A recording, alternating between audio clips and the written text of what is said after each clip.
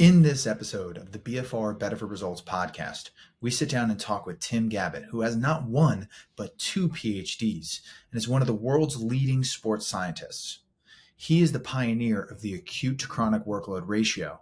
And in short, this is the ratio that helps optimize athletes and helps reduce their injury risk. We talk about that and so much more. I hope you enjoy the episode.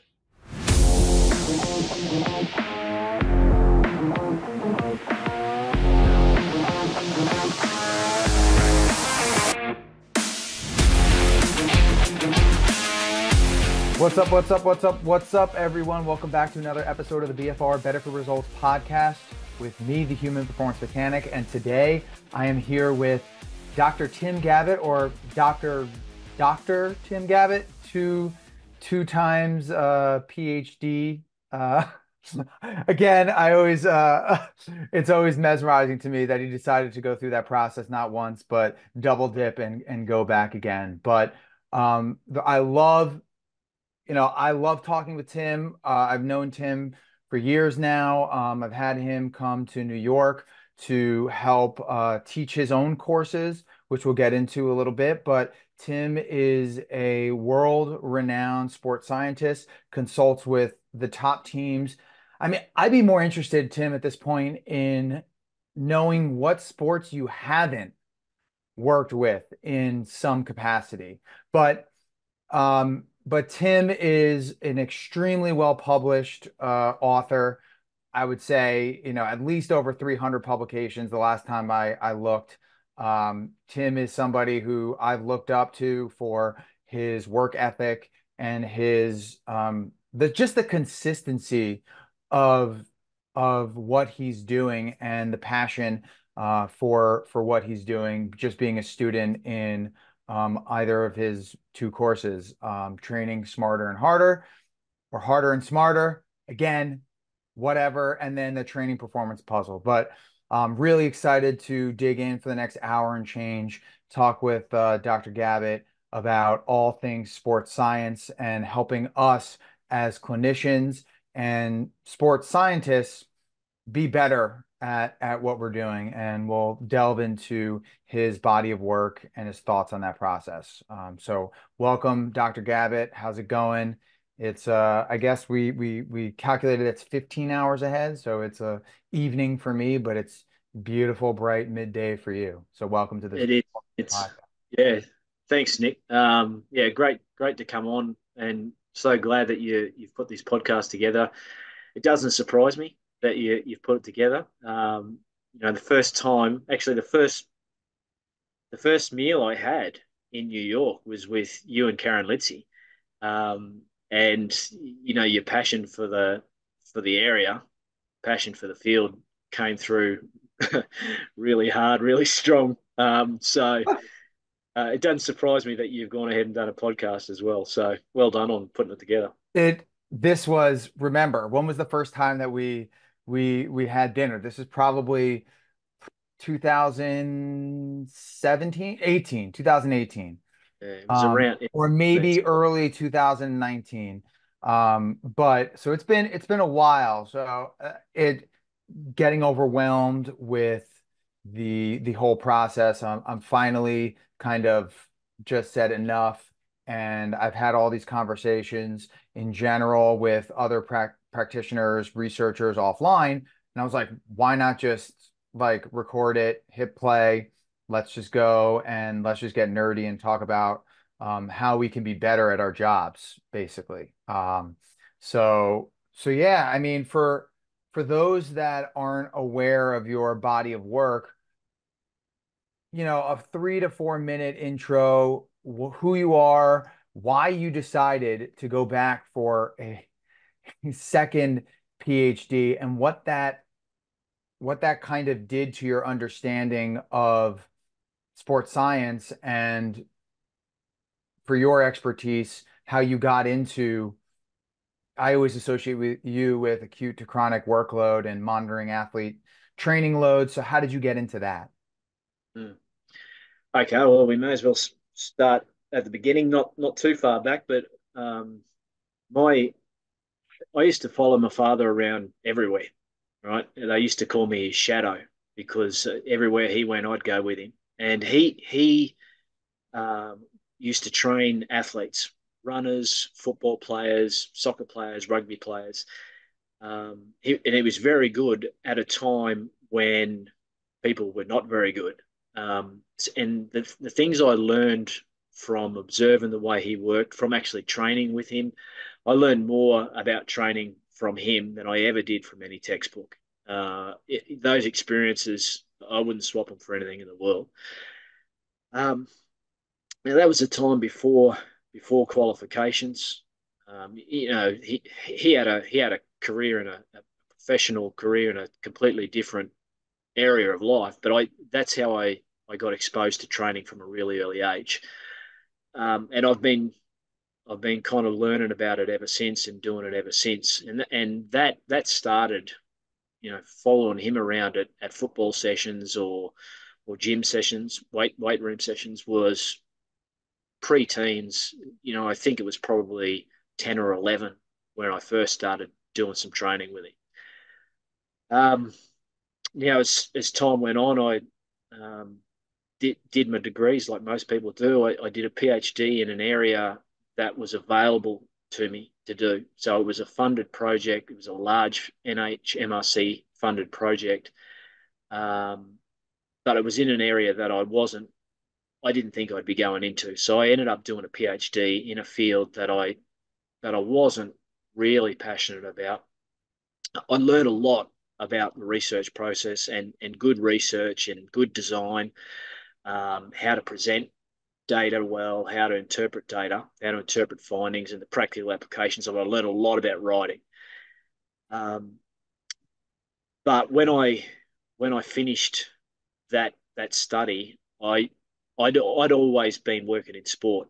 Even while I was doing the degree, I was working in sport. So I just went straight back into sport as soon as I finished that.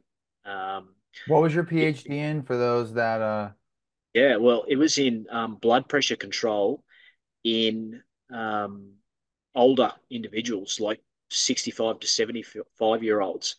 And it was the effect of training on blood pressure control. Now, at the time, there was a school of thought that as you got fitter, your blood pressure control got worse. All right. So there's this trade-off. We could be giving older individuals a training program, strength or a conditioning strength or an aerobic training program that in theory improves their functional capacity.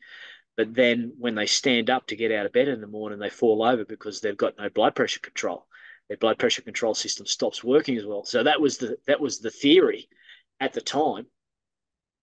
But I did a whole heap of training studies, got them fitter, got them stronger, and nothing changed on their blood pressure control. They were just as good before and after. I still don't get why that whole like I'm trying to wrap my head around why would and again I think this might be just because what we know about exercise now versus when you got your PhD, but Uh, I mean, to my understanding, we get stronger, which, I'm assuming muscle mass, right? But that's not always the case. You could get stronger without putting on muscle mass, or you get fitter, so your cardiovascular capacity improves. That to me all screams better ability to manage stress. So I guess it's interesting that that idea even got traction. well, I mean, it started way back in the 70s um, when astronauts come back from space. Um, there's such huge G forces, and there's what they found was that the athletes who were most likely to pass out on re-entry were the ones who were the fittest. Right, so it was just an association there. They found that these athletes or these astronauts were more likely to pass out when they were exposed to these high levels of stress, where the central blood volume is dumped into the periphery, And that's typically what happens when we stand up. We lose 10% of our circulating blood volume. So it gets dumped into the periphery, it pools in the periphery, and then you get that lightheaded. So you see soldiers fainting on parade, you see older people falling over because their blood pressure control just can't kick in quick enough. And they found, or they saw, that the fitter astronauts were the most likely to pass out, right? So that then there were even some studies way back then that said um, trained men can run, but they can't stand. And the big one was, if you have an astronaut that has a fitness level that's above a certain standard, a controlled deconditioning program should be put in place to prevent them passing out on re-entry. Right. So there was this real there's this view that you could almost be too fit. Now Wow. that That when is you think about fascinating. when you think about the changes that occur, that typically what you get is there's a few rationales for it. One is that you get blood volume changes, and the second is that you get, and typically it's blood volume expansion with endurance training. The second is that you get a shift in autonomic balance, so you get a heavier parasympathetic tone and you get a reduction in sympathetic tone. Now, what you need when you stand up quickly is Mhm. sympathetic tone. You need the sympathetic, you need parasympathetic to pull back, and you need sympathetic to switch on, so that your heart rate goes up and your blood pressure and your blood vessels contract. When you have high parasympathetic tone, there was a school of thought that dampened the response, that you had a smaller response to that orthostatic challenge, and that's why Mm. people were more likely to pass out when they stood up. But we measured a whole heap of stuff, and essentially, they all got fitter. They all got, in terms of functional capacity, they all got better through training. Control group didn't change. They did exactly what we wanted them to do, but nothing changed in terms of blood pressure control. You could superimpose one test on top of the other, and they were almost identical. Yeah, not to get on a tangent here, because I do find that so interesting. Did they ever, like, has there been any additional work into that area? Because I understand that idea of the imbalance. So like then you take the converse, where if you're heavily resistance exercise trained, then you tend to experience more sympathetic resting activation. So I guess I'm trying to wrap my head around the what could be the reason, because clearly it's only happening if the derivative of this observation was because they're more fit and entering from space to in orbit, and the people that are fitter, what do you think, or have they looked at any sort of follow-up as to why being fitter is actually associated with that imbalance in autonomic nervous system function? It's not necessarily the fitness per se. It's the potentially um, the physiological changes that occur with training. So one is that because you have a lower resting heart rate, you've got a higher parasympathetic tone, so a lower resting heart rate.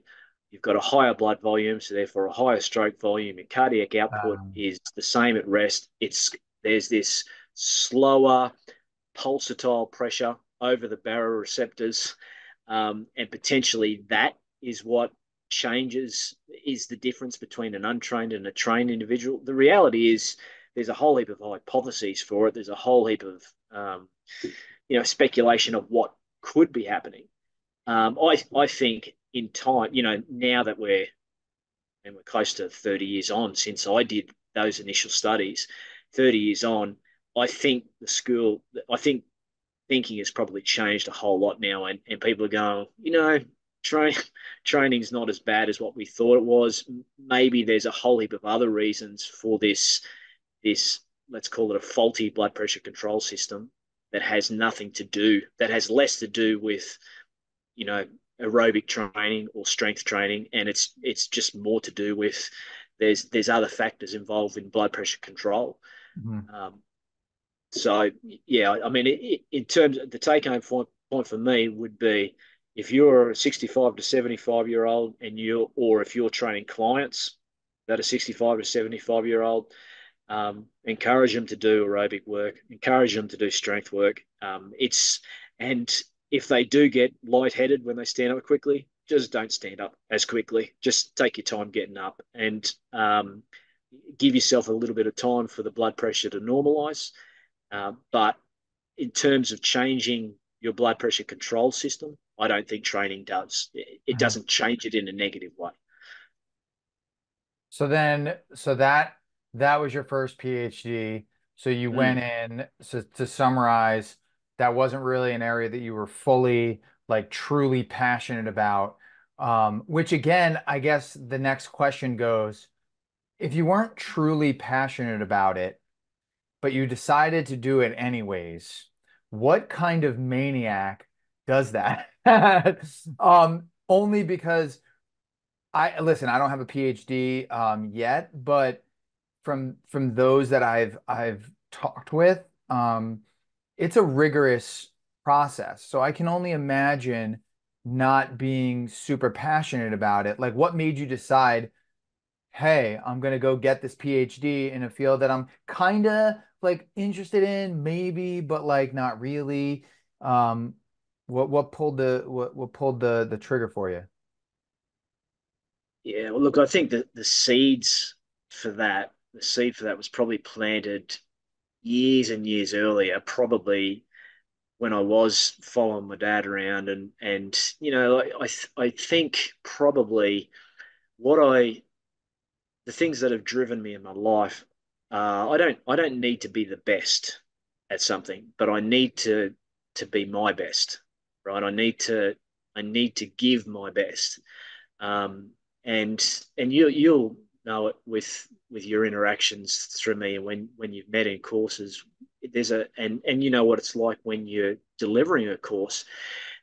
You know when someone is going through the motions, and you know when someone is given everything they've got, and that's typically when if you're going to have an interaction with me, if you're going to train with me, if you're going to do a course with me, if you're going to do some research with me, you know that you're going to get effort. You're going to get you're not going to get half of what I can give. I'm going to give you everything I've got.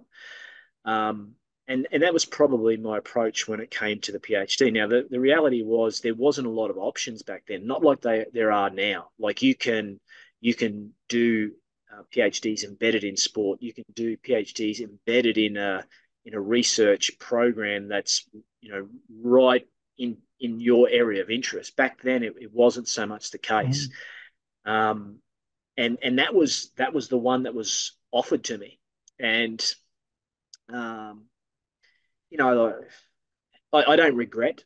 I don't regret doing it, but it helps if you're going into a process that's 3 to 4 years long. That it helps if you've got the fire in the belly to start with, because when you get to the middle of it, you're getting knockbacks along the way through publications getting knocked back or rejected, and there's all these hoops you've got to jump through, and you might get rid knockbacks there. Then if you it takes a lot of effort to get yourself out of bed and keep going and keep moving forward with it. So when you say what kind of maniac does that, well, if you're not a little bit mad to start with, you're probably well on the way by the end of it. Well, that's too, it goes back to, and this is a little off topic again, continuing on your journey, but it in order to make a dent in any sort of field that you're in, there has to be a consistent effort. And it's very difficult to give a consistent effort over days, weeks, months, and years if you don't have some sort of fire in your belly that drives you. Because and I can only speak about the BFR, and I'm sure you can speak about some of the recourse that has been going on with acute to chronic workload in the literature.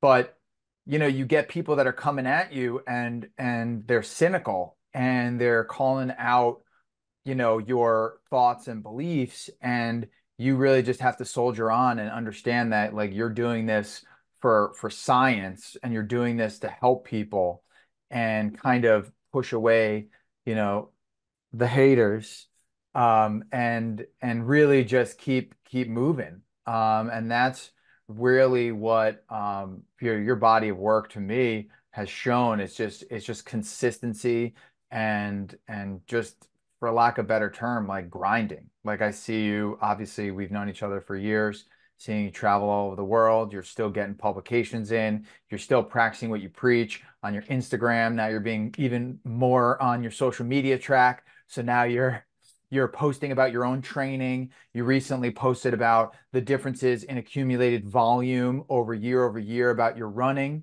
which I thought was really cool because that is objective data that shows that you've built a chronic workload capacity in your system. So you're practicing what you preach, which is always very, very admirable, especially in these days of social media where you have to do like you have to grab headlines in some way, shape, or form to get attention. And I think that that is a good segue to kind of transition into how did you get into monitoring athletes' training loads? So after your PhD, you're like, all right, I'm going to work with athletes. Take us from there. Yeah, well, I mean, even during the PhD, I was working with athletes, so it dates back kind of pre-PhD. So from the early '90s right through, that's been the constant. There's always been athletes in my life. There's always been doing something with athletes.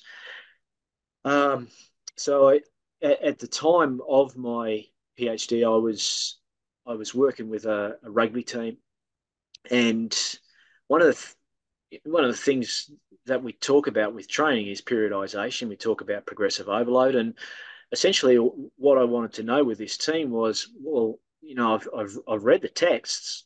How do I make sure that when I say I'm overloading, that I am progressively loading, and when I'm unloading, how do I know that I'm unloading? We didn't have GPS. There was no wearables. So what I did was just use session RPE, where you take an RP at the end of every session, you multiply it by the duration. That gives you an internal training load for that session, and then you can look at it session by session, day by day, week by week, and that was kind of my first attempt to quantify training load and and look at a response variable. The response variables, they ranged from you know when I give a certain training stimulus, what's the performance result? So what happens to physical qualities if I train a certain way? But I also did a lot of work looking at the relationship between training load and injury then, and and that formed the basis of my some of my first ever studies looking at training load and injury, and that was the late '90s that those studies were done. Um, so the training load, I was always obviously interested in training load just through being around it my whole life, but now I was taking it from a situation of I've done it for a long period of time. Now I'm doing it and monitoring it and trying to capture what my athletes are doing. So getting a better understanding of the dose response relationship. So take us through that evolution. So you're attempting to to quantify internal training load, and now we need to relate that to their performance in some capacity. Where kind of did the golden, the golden acute to chronic workload, how did that evolve?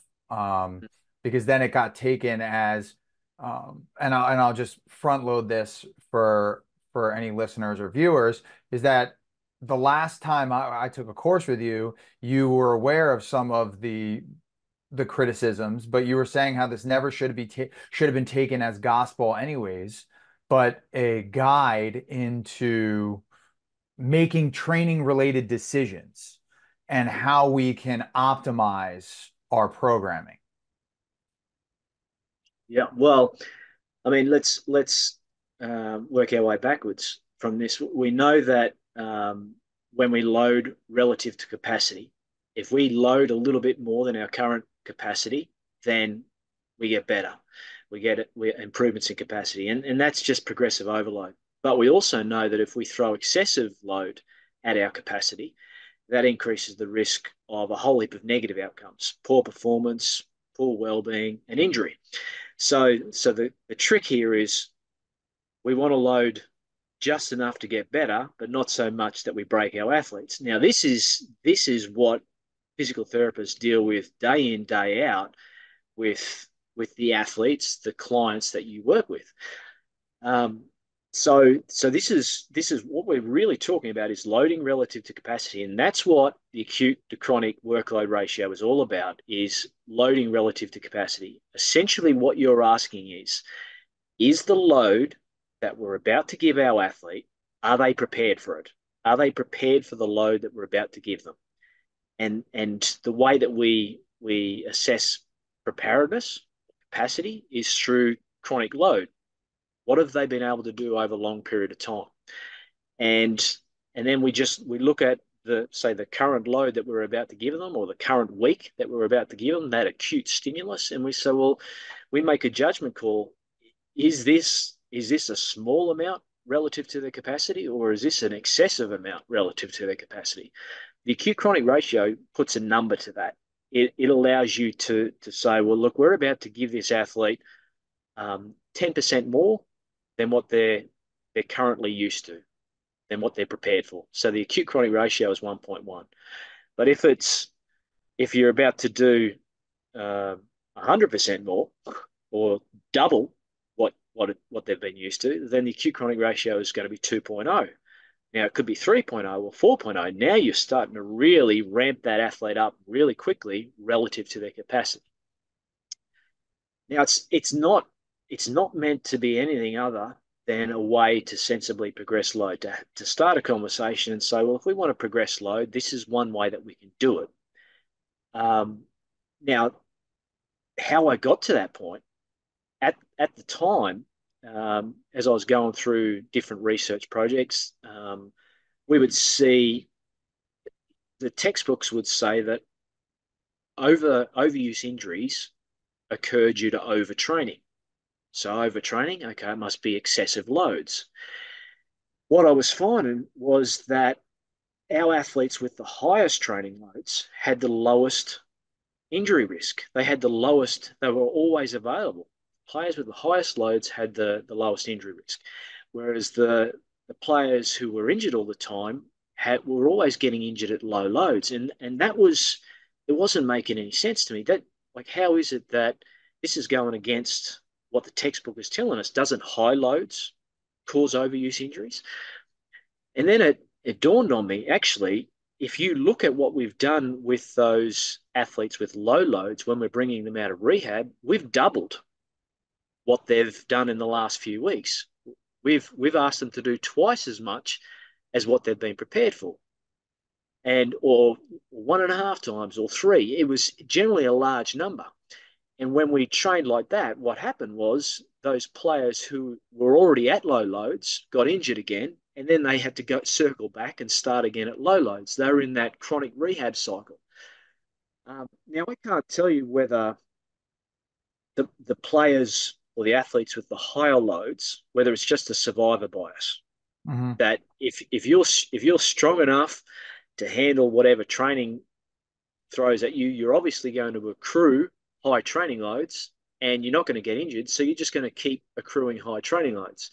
So it's hard to know whether it's chicken or egg there. Is it high training load that protects you against injury, or is it the fact that you haven't been injured that allows you to accrue high training loads?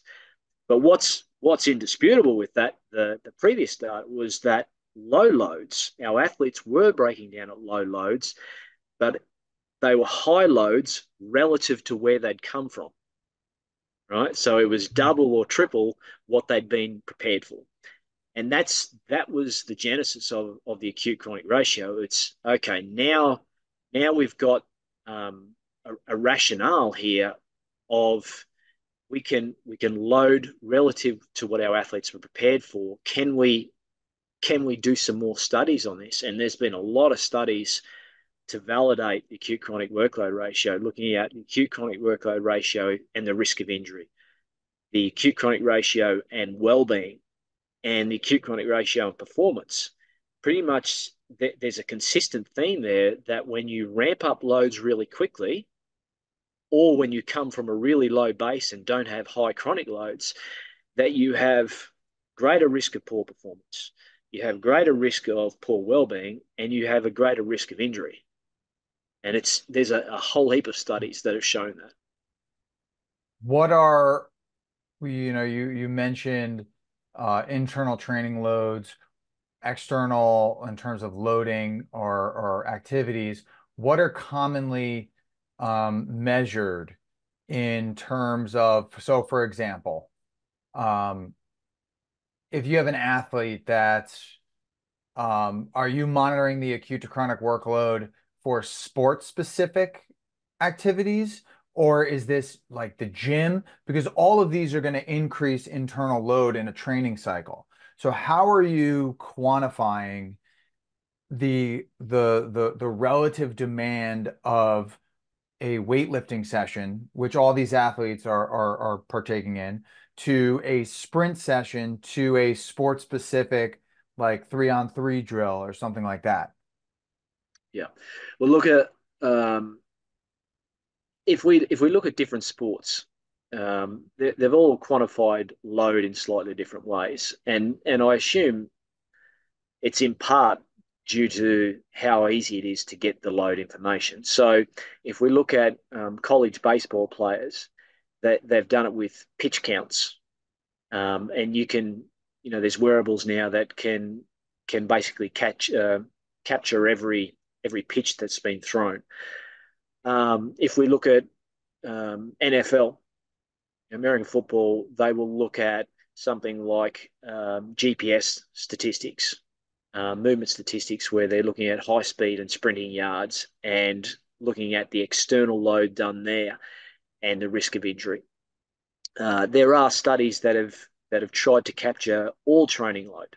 Now, the problem with capturing all training load, or the challenge of capturing all training load, is what you can capture via GPS in the field is not that useful for what you can capture in the weight room. And equally, what you can capture in the weight room doesn't necessarily they don't marry up. It does inform what you do, but it doesn't marry up. So this is where the session RPE comes in handy. It's not foolproof, and people either love it or they hate it, but as long as you know the limitations of it, what you can do is you can capture any training load that you're performing from rehab right through to the weight room, right through to the coach's on-field practice or on-court practice, and you've got a standardized unit of measurement. So then you can sum the different training sessions across the day. You could have 3 different modalities. You can sum them and you can see where that training load is coming from. If you've got 1,000 units of training load for the day, you might have 600 units on the field. You might have 300 units in the weight room, and you might have 100 units with the physical therapist doing local tissue loading. So you can see where that load is coming from. So you mentioned physical therapists. How have, in your experience working in elite sport, how has the physical therapist been in terms of their role in getting an athlete back to performance, like the cooperation with the strength coaches, and how are they, if any, are creating a tandem, relationship with each other, so that when they're injured, they are creating the foundations for establishing a chronic workload. Well, I mean, obviously not all environments are as effective as you'd like, and typically, I mean, you can spot them as soon as you walk into the facility. You know the ones that are working well and the ones that aren't, and the reality is not all environments work well, and maybe that explains some of the reasons why some teams are always bad. Like it's not the only reason, but it might go some way to explain it. But then there's a whole heap of other environments, and I've had far more positive experiences than negative, where you've got a really joined up, integrated approach where the physical therapy team and the strength staff are working together. They know that there needs to be a balance of local tissue and sport specific loading when there's injury that's occurred. The emphasis is going to be on local tissue loading, but they're doing everything they can to to maintain some sort of global loading, so that when they have to bridge the gap between rehab and performance, or returning to performance or reconditioning, that it's not a massive jump. And equally, the good strength coaches know that when you have a healthy athlete, yes, the vast majority of loading is going to be on sport specific capacity, but the good programs are doing regular reminders of local tissue loading, and you could see that in any number of ways. It could be for a runner who's an endurance runner. They're doing their calf work, right? They're doing their soleus work. They're doing their gastro work. Um, they're sprinters doing their eccentric hamstring strength, right? So they're not only doing their sport specific work of running, or sprinting, or in baseball throwing a ball. They're actually doing regular touches of local tissue health, local tissue capacity, and that's the best programs when it's joined up. And they've got the one vision. The one vision is we want to win. It's a performance vision. And when you have a performance vision, when you have a performance mindset, and that is your focus, then it takes a lot of the egos out of it. It makes the training process really easy, because you say, well, how would we train if we just wanted to get to the best performances possible? What would the training program look like? Right. And it just so happens that the way you train for good performance is the way that you train for injury prevention as well. Right. So you kill two birds with one stone. You stop worrying about the injury problem, and you just focus on performance. Everyone's focused on that goal. There's no better place to be than when you've got a joined up group of staff, sports medicine and performance staff, joined up working towards that goal. Yeah, like the it's interesting you're talking about local tissue capacity and performance, because I think sometimes people get bogged down in the sense that, oh, well, they're practicing for their sport, or they're doing sport specific movements. That should be enough to help keep the athlete conditioned and ready to go. What is the importance of local tissue capacity, in your opinion? Not being a physical therapist, but a sports scientist. And why is that so instrumental in being a supplement, not a replacement, but a supplement to performance training and sport specific work? Yeah, but look, I think there is people who would argue that your sport specific work is enough. But let's take the example of a baseball pitcher. And I know Tommy John injuries and surgeries are the big issue in baseball pitching. Now, part of the issue there is they're throwing it at such high speeds that it's very hard to decelerate the arm. after the ball's been thrown. So the elbow is doing all the work. That ligament is doing all of the work. So an example of local tissue loading is what we do know is if you can have stronger shoulder external rotators, then that actually reduces your risk of elbow injuries for the baseball pitcher. Now, the rationale there is that perhaps the external rotators are acting to they can slow the arm down after the ball's been thrown, so that less of the work's been done by the elbow. So if you go into good athletic training rooms and physical therapy rooms in any baseball facility, you will see players working on low level external rotator strength. So they're putting the arm in a lot of different scenarios, a lot of different angles and with different levers, working on the external rotators. So they might have a heavy ball where the trainer is throwing it to them. They're tracking the ball, they're catching the ball, they're throwing it back using their external rotators. They're slowing the ball with external rotators, and they're contracting it to throw the ball back to the trainer. They're doing stuff like that. They're doing any number of external rotation exercises as well. Now, if you look at that exercise on its own, you're going, there's no way that exercise is going to prepare a pitcher to throw the ball at 100 miles per hour. Right? There's no way. So, but what it does is it's a way to enhance your local tissue capacity. It strengthens those weak links, those potential weakest links. If you can make them as strong as possible, then what that allows you to do, if you can handle that lower level loads, then it puts you in a better position to handle higher level loads. If you can handle higher level loads, then it puts you in the position to handle the demands of competition. Now you can use that type of example, and you can apply it to any sort of sport, right? So you can look at marathon running. Just because you can do 25 single leg heel raises, does that mean that you're ready to run 26 miles? Right? You look at it and you go, well, geez, there's a big gap there. But the idea is those calves and the supporting structures, they're going to have to be dealing with a whole heap of steps across that 26 miles. You want to put your body in the strongest position to handle those forces.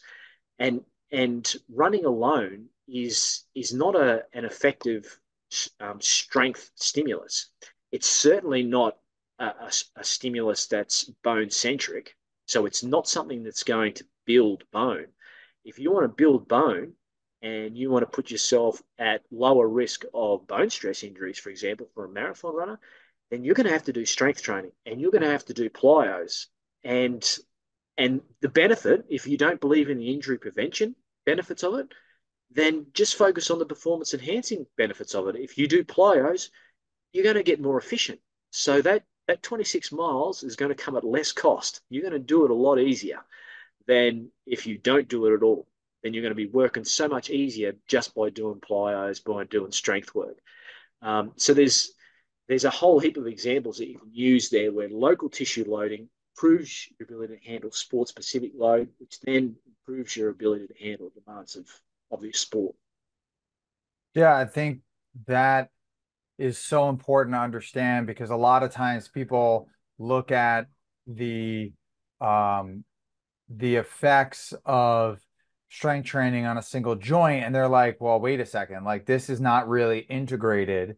And what is the difference? But I think you hit on it, and I totally agree that you can improve efficiencies. And I think you said this, which I really actually love, which is if you train for performance, you're training for injury prevention or reduction, whatever you want to call it. And I think I actually hadn't actually put that together in my head, because it really is true. Because if you're training for performance, what are you doing? You're optimizing tissue qualities that are going to help you, in theory, reduce your risk of injury.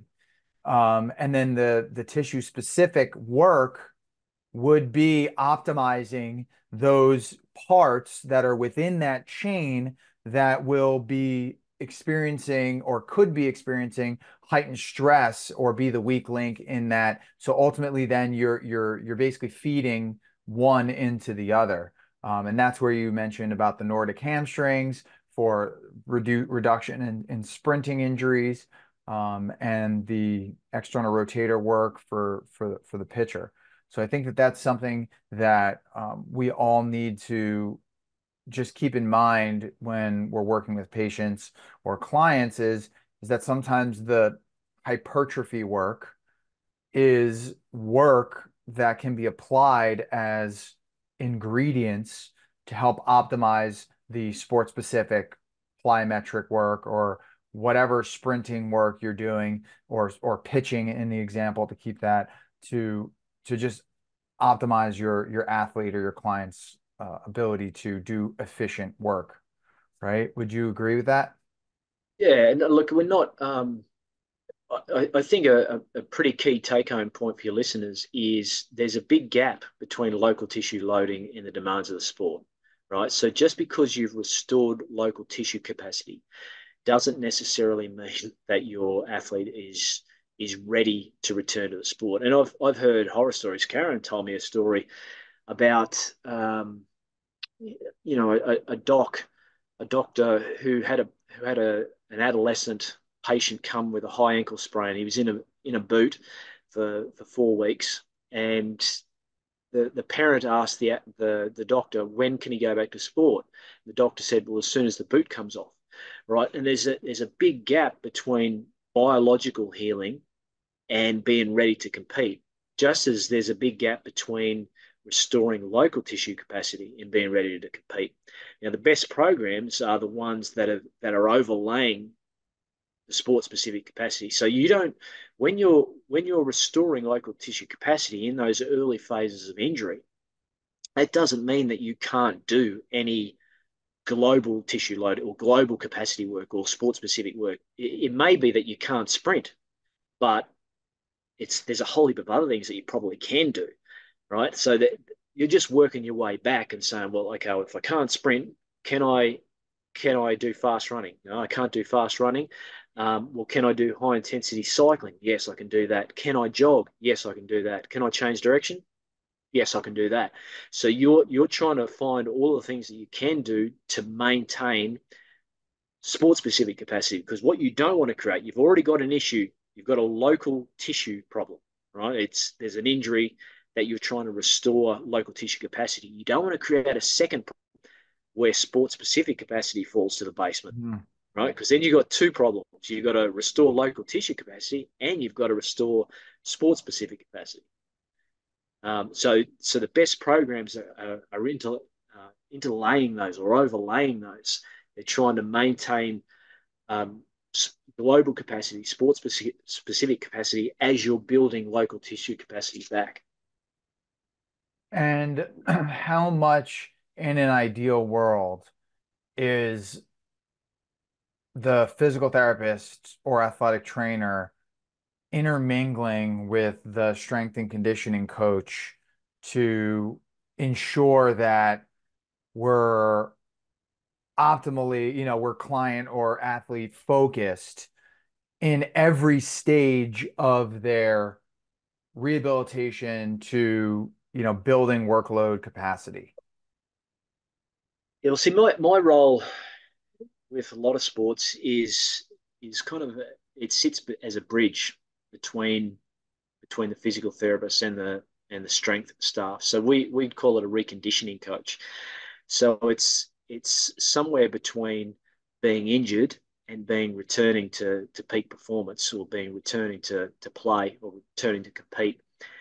Um, so what that in my role, those two groups, the physical therapy and the strength coaches, they're talking all the time because of that bridge. So um, even if the strength coach isn't always in the room with the physical therapist, I know exactly where that athlete's come from. So I know exactly what they've done in physical therapy, and I know exactly where they're going. So I know exactly what the strength coach has planned for them. Right. So then what that allows me to do is is a seamless progression from rehab back to play, back to compete. And those programs, like if you don't have a reconditioning coach, you want the physical therapist and the strength coach communicating pretty regularly. Um, Ideally, from day one, you have a physical therapist, you have a strength coach, you have an assistant coach, and you have the athlete themselves involved in the return to play process. And every one of those players, those four people, they have a role. They're involved in the contract, right? So this is their obligation. This is their responsibility. This is what they're accountable for. And there's a timeline in place. Um, One of the people in that group are trying to speed up the timeline as safely as possible. And we need the athlete on board that as well. That if it's a 6 week injury, we want him working hard to get back in 5. Um, so there's and I think that having an assistant coach involved in it as well, it means that the reintroduction to sport specific skills isn't an afterthought. It's not Hmm. something that occurs. Oh, he's about to play on Sunday. Okay, we've got a walkthrough. We better get some reps in. Um, the last day prior to game day, you want that to be a seamless reintegration as well. So you can do low level skills throughout the process. You can do, um, there's a whole heap of different skills that you can do, including perceptual training that can be done in the injured state. And that we've just done some work looking at mental imagery and how that might be official, not only from a rehab standpoint, but also to support skill acquisition when you are injured. So there's a whole heap of things that athlete can be doing with the different people, the different staff members. That's that's really cool that the mirror imagery is making its way into sport because we in the physical therapy community use mirror imaging or imagining or mental imagery to look at, we understand that the brain, when we think about doing something, is going to fire similar neurons than if we're actually moving. So if we're able to get people to bend forward, for example, I deal with a lot of lower back issues, and a lot of people have sensitivities to bending forward. Some of the time, I just think, listen, think about bending forward. You're not bending forward, but just think about it. So we're able to kind of groove those patterns and maybe dissociate the pain from the movement. But it's also pretty cool that you can use in that same vein, the physical therapist can then implement some of the mental imagery to optimize their sport performance, even if they can't for whatever reason. I'd be interested, and I'm not familiar with the literature, you probably are too, more so even just having athletes think about sprinting or having them think about cutting.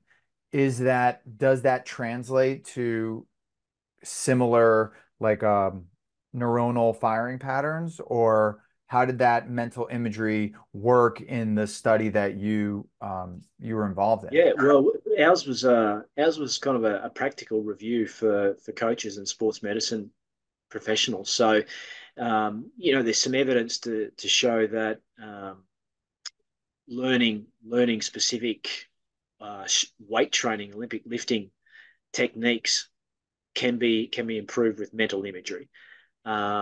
Things like EMG activity, if you just through thinking about doing specific movements or specific contractions, it can bring about EMG activity that doesn't occur through control alone, right? So if you're trying to get get the quads firing again following an ACL injury, then mental imagery might be something that you can employ really early on in the rehab process prior to being able to do much physical activity. You can prime it. You can Hmm. prime it with some mental imagery. Um, there's probably a few different ways that you can do it when you have someone who's at high loads and you want to refresh them a little bit, but not actually give them the complete session off, then you might be able to remove them from physical activity and still do some mental imagery. Or if you've got an injured or a rehabbing athlete, then you can use it at different times as well. So yeah, there's a few different applications for it, and I think it's it's just like I don't think it's not as effective as the physical practice. So if you just did physical practice or if you just did mental imagery, then the physical practice would be better. But if you combine physical practice and mental imagery, then there is an additive effect there. You can get better effects. So in that respect, it probably does have relevance as something that you could add to part of your toolkit as a physical therapist. Yeah, it's fascinating, especially if you can activate different neural pathways than if you were simply exercising physically. I think that is very interesting and has potential, serious implications for those that you're looking to give them a day off or part day off or optimize the neural pathway so they don't lose something, their explosiveness. I think that is definitely one of the most underutilized aids to performance. I mean, you don't really hear much about mental imagery being used. You hear about the hot and sexy, new monitoring tools or, stuff that they can wear. I mean, listen, I'm a BFR guy, but you still hear about BFR and performance and things like that.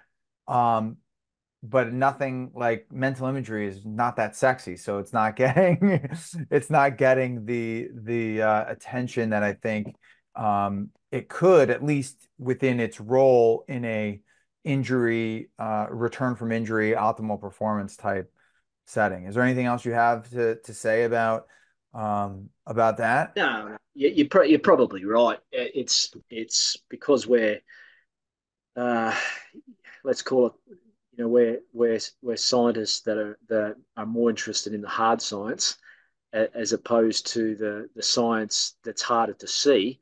The mental stuff is harder to see science. So we're probably going to gravitate more towards the things that we know best, in terms of physical exercises or the application and prescription of training, before we'd go to something like mental imagery. But I mean, I use it in my own training um, when I'm getting ready for a race, for example.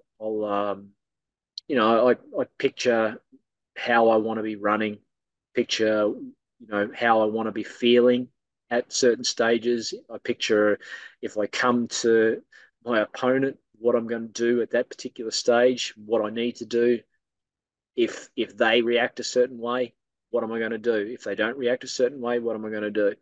And picture, different critical moments of a race, and the more you practice it, the better you get at it. And what we know is typically experienced performers are better at mental imagery than novices.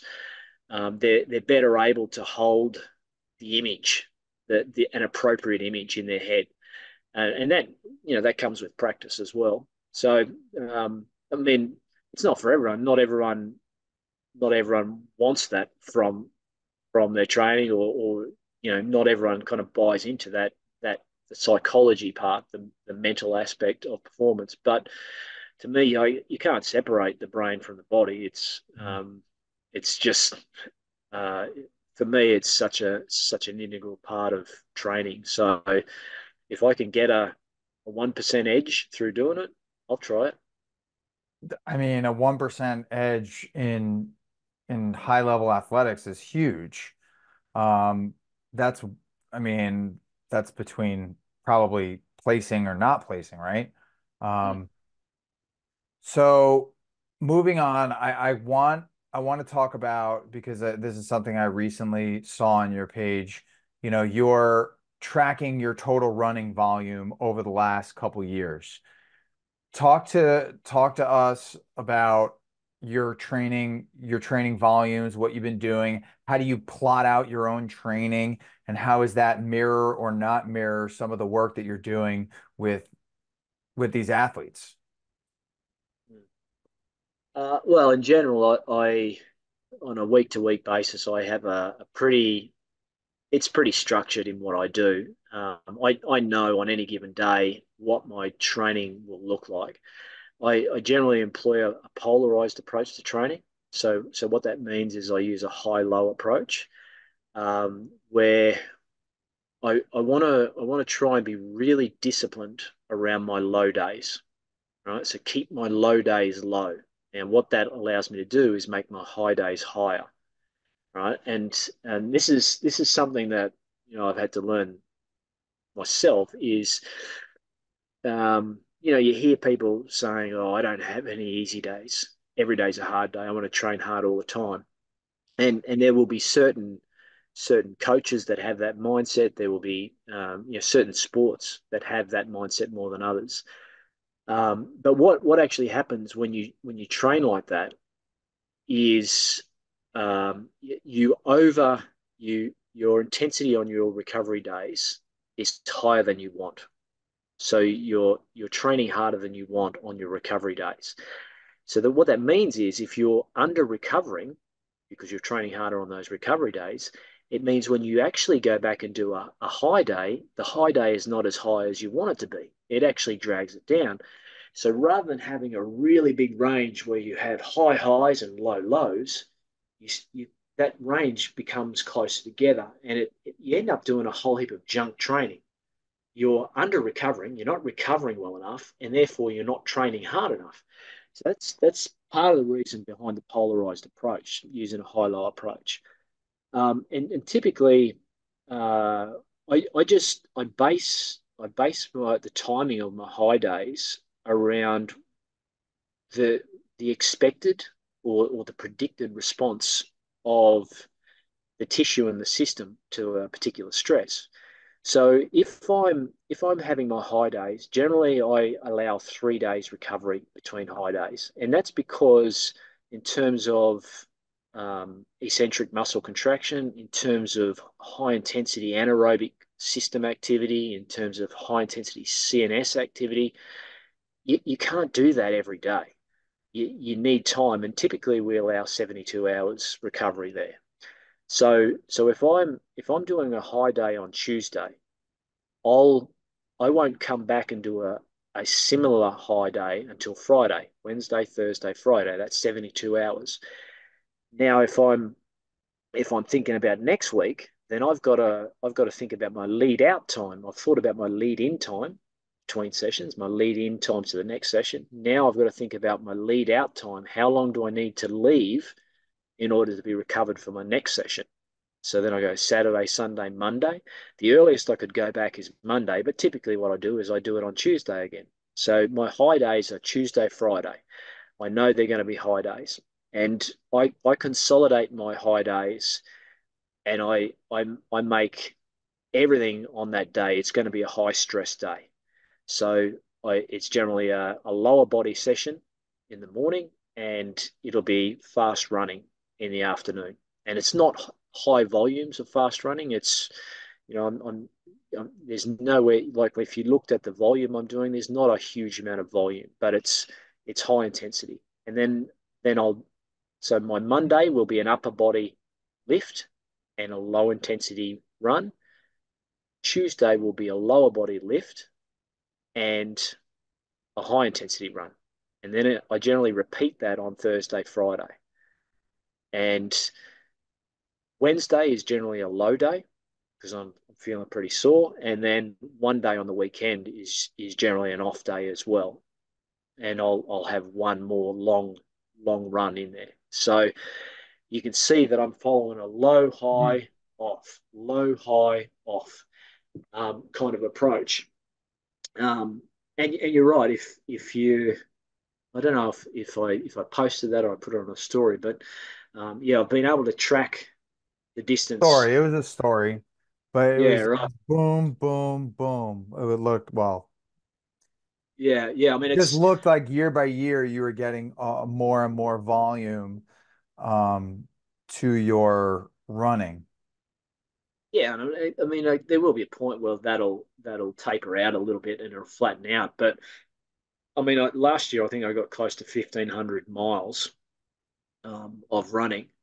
Um, so, I'd probably aim for something similar again this year. And um, part of the fun part, I guess, is getting it when I do travel. I try and build in a bit of time where I will I will go to different. Whenever I go to a different location, if I go to New York City, then I will do a half marathon in the city somewhere.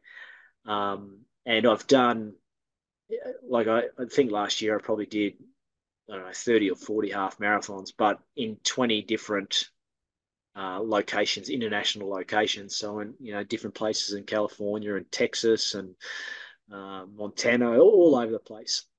So it's a good way to see a city, but it's a pretty easy way to accrue volume.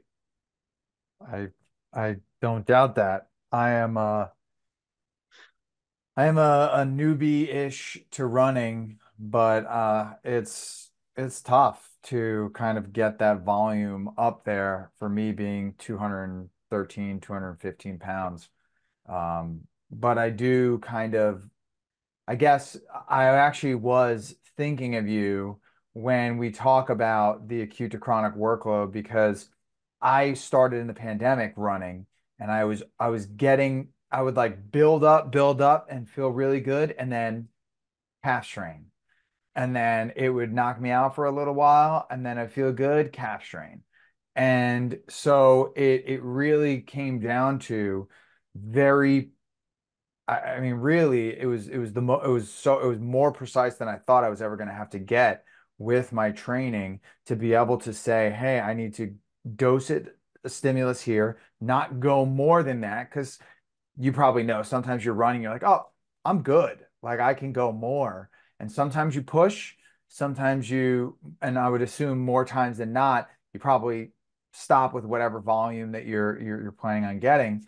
And ever since then, I mean, I've really been able to, and it's taken years, but been able to run three now up to 4.5 miles at a clip, which for me I was always getting injured. It was always a problem.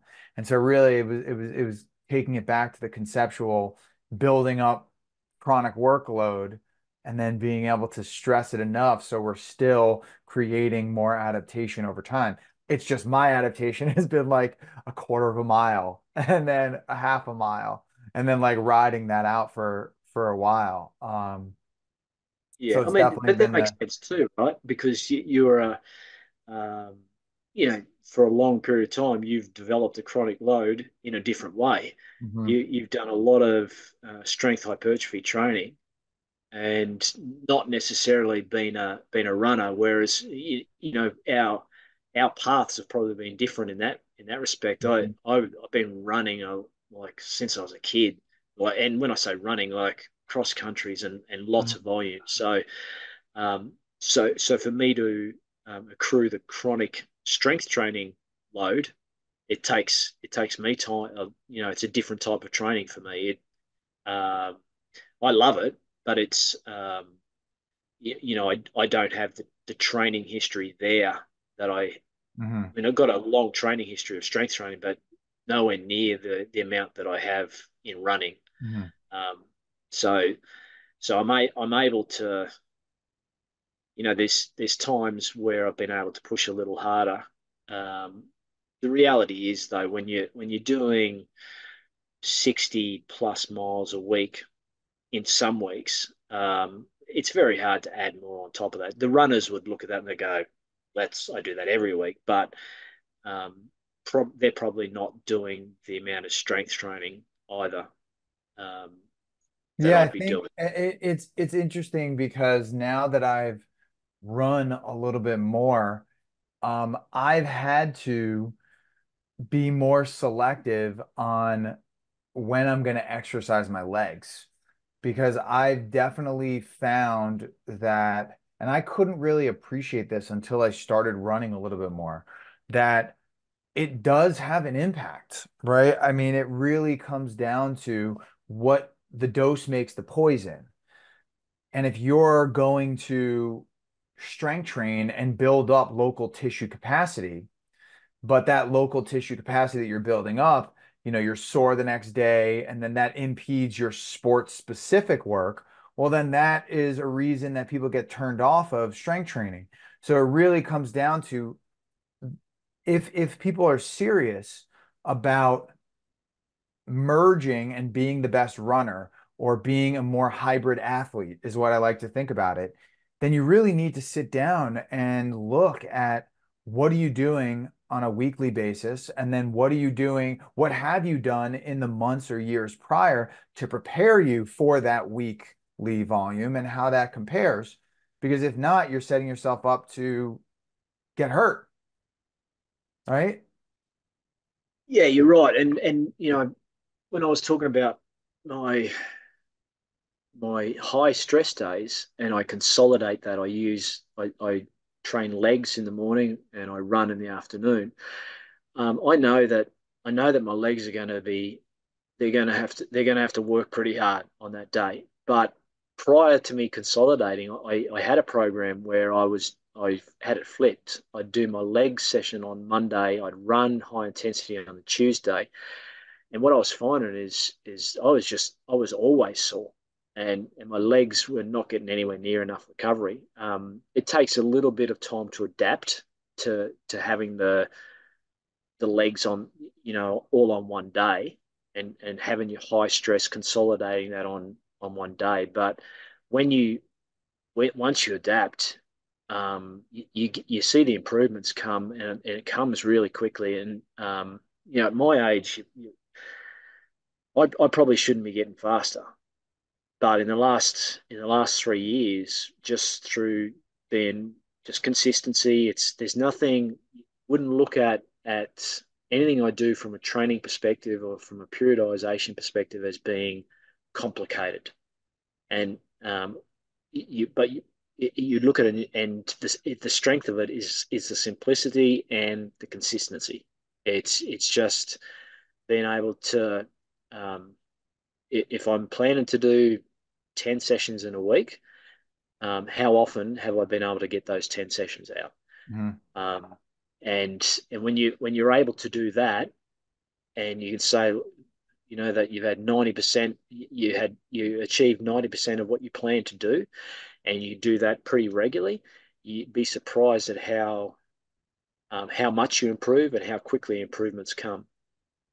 I think people just the whole notion of, they want their adaptations yesterday, even though these things happen in the course of months or even years of true adaptation. And, you mentioned legs on the same day as running, but if you did legs the day before, you'd be wrecked the next day.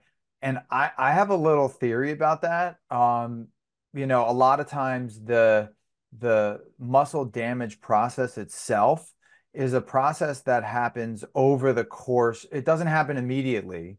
It happens, the delayed onset muscle soreness takes time. So if you're still training in the same day, you might have the fatiguing effect of that muscle damage, but you're not having the soreness that's associated with that exercise, which I think that perceptual barrier is the barrier that really impedes performance, because unless you're doing sprint work, a lot of the times you're not maximizing your motor unit recruitment anyways. So the muscle fibers that you've already fatigued out, at least in the running that I do, are you're not going to be recruiting those anyway. So it's not going to impact it. So the only thing that really would impact it would be whether or not your legs feel like bricks because they're so sore. I don't know, I know you run a lot more than me, so maybe that might be different, but that I've noticed that too. Like the next day after I do legs, even when I cut out my legs, like I do my upper body, I train my upper body twice a week, maybe 3 times a week, depending, but I do lower volume. Legs, especially with running, I've had to cut down to one, maybe 1.5 times a week because I just noticed that I can't run or do the other cardio as efficiently, but particularly running, because of that. Like that next day, like, oh, it just feels like much harder. It's like it's definitely a mental block. So I can empathize with the runners who are like, yeah, you tell me as a physical therapist that you need to improve, using our language, local tissue capacity to be able to help me be more resilient to injury, but then I perform like shit the next day or I feel like crap. Like, why would I want to continue to do that? And it's a tough conversation to have, with the everyday person. I can only imagine an athlete that is very much making their livelihood on their performance, and they're seeing that there's this demand, that this perceptual demand that's kind of getting altered from this hybrid training, and how they might be recalcitrant in nature to kind of to make adjustments until you present them with the evidence, whatever that evidence would be. Yeah, I mean that, and what you described there is pretty much what every person goes through when they start a training program. Whenever we start a training program, the first response is that shock phase where you actually might go backwards. You feel like you're going backwards, um, but with adequate recovery in between those loading doses, then you start to go through an adaptation phase, and that's when you start to get better, right? So it's just applying general adaptation syndrome really, and understanding that you might feel a little bit, you might not feel the greatest when you first start it, and everyone is going to feel the same way. Everyone feels like that. um, and like I train pretty regularly, but I did a session with my son this morning, and we did a few different exercises that I don't normally do, and I can almost guarantee you I'm going to be sore tomorrow. I always do legs twice a week, but we just did a couple of different exercises.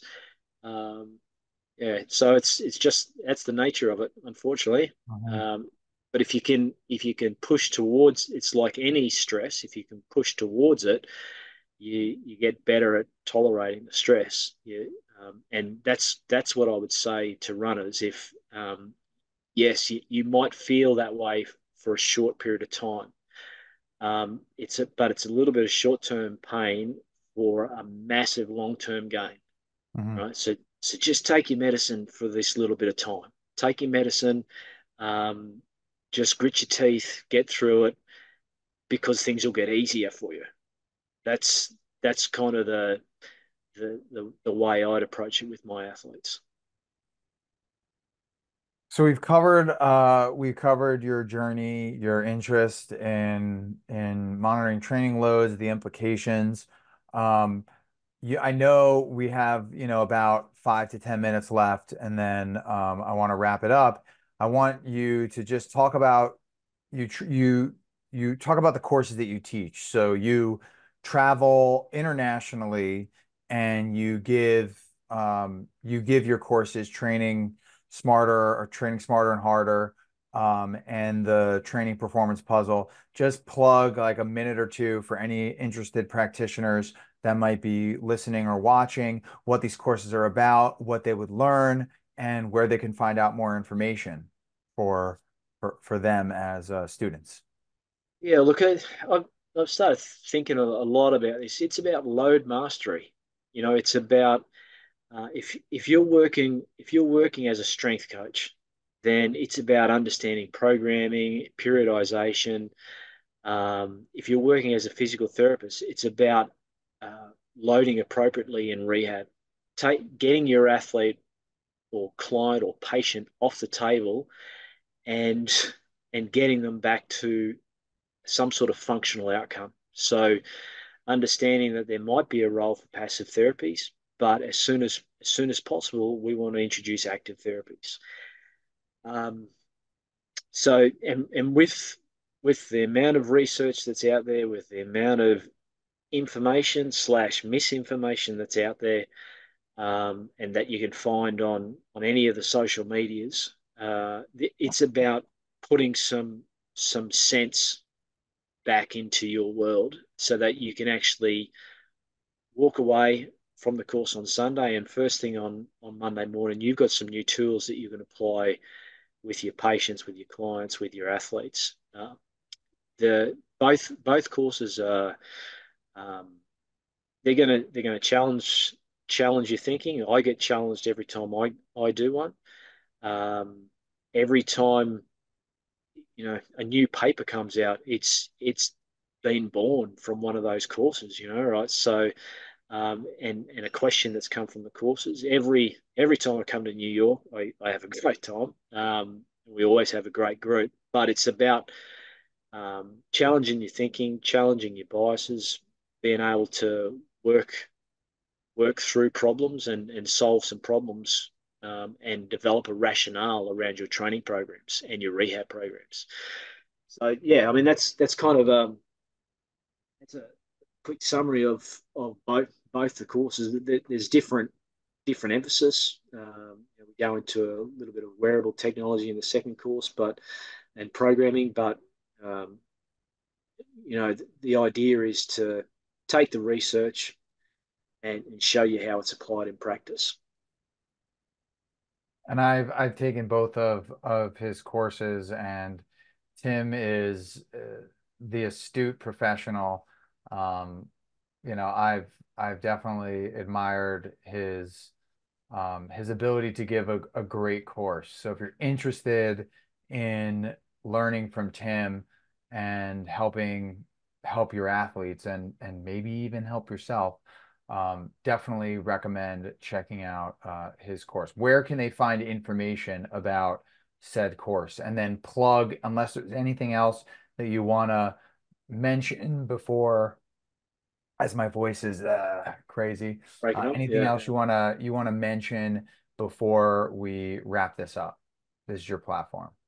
Yeah, well, look, GabbettPerformance.com is where you'll find all the information about the courses, and there's an email address there if you ever want to get in touch. But it's GABBETT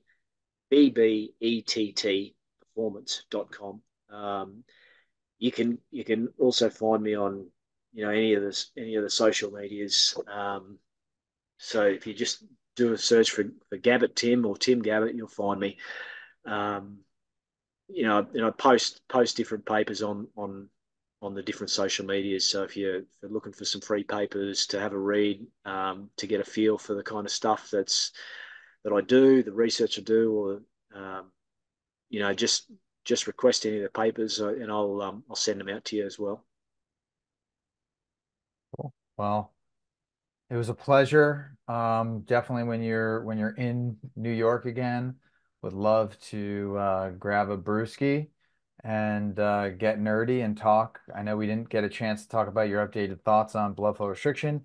Maybe that's for a return to the podcast at some point. But I just wanted to say thank you for your time, and yeah, if you're interested in taking one of his courses, definitely check it out. So thank Yeah, you. thanks, Nick. Look, and when you're as cool as us two, we couldn't get nerdy if we tried. So, but yeah, we'll catch up when I'm in New York next. It'll be sometime this year. I'll be heading there. So, Cool. Yeah, it'll be good to catch up. Hopefully I'm around. All right. Well, Okay. everyone, that's the episode. Thank you so much for tuning in. Until next time.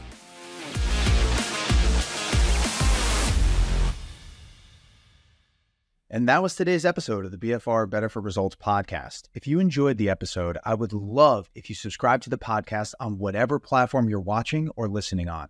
I really appreciate the support.